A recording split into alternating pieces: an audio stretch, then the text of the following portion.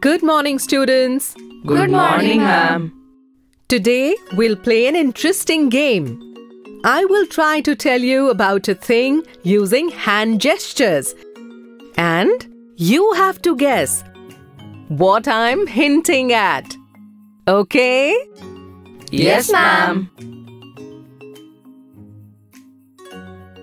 A book. Right. A bird. Absolutely correct. Now tell me this. A bull. Bravo! All my students are so smart. You know, it is slightly more difficult to talk through actions and gestures. The game we played today helped us understand how can we talk without using words. This is difficult, but not impossible. Have you heard of sign language? Yes, ma'am. My distant cousin, Rani, is hearing and speech impaired. Whenever we go to meet her, we have to communicate through actions. This is difficult, but her whole family knows sign language.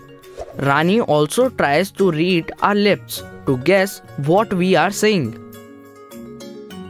Thanks for telling us about Rani, Vijay. And you are right.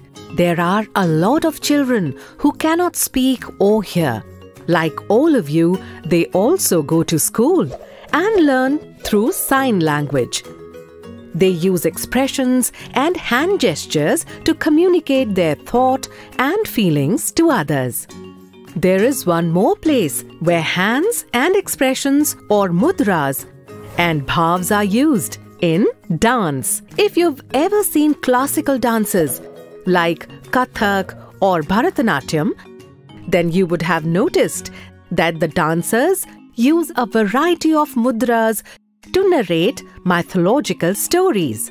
Observe the pictures of a few mudras now. This mudra depicts a peacock. This one, a bird. And this one, a mouse. Think of one more classical dance, Kathakali. Have you all ever heard of this dance form?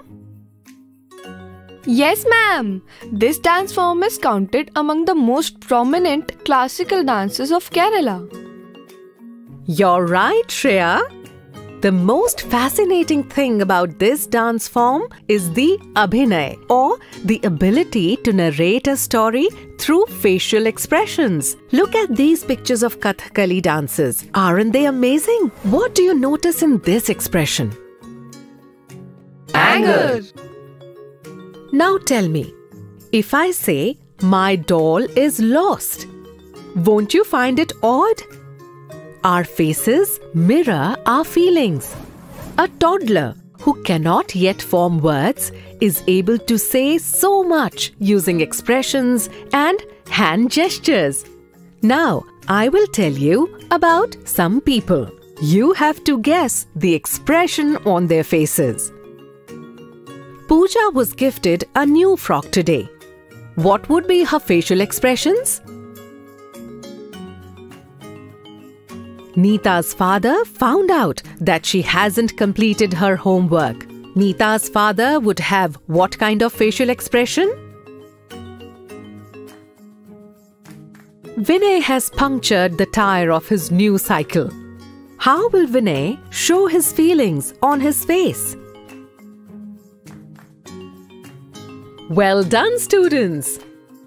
There are many ways of communicating our thoughts and feelings. Do you know there are some books which don't have words but only pictures? We can form a story looking at these pictures. Come on, let's try this. I will keep a picture in front of you and you have to narrate what's happening in it. There is a crow in this picture. The crow is thirsty. The crow sees a picture. He becomes happy. The pitcher has very little water. The crow drops little pebbles in the pitcher. the water level rises. The thirsty crow gulps down water to his heart's content. Very nice.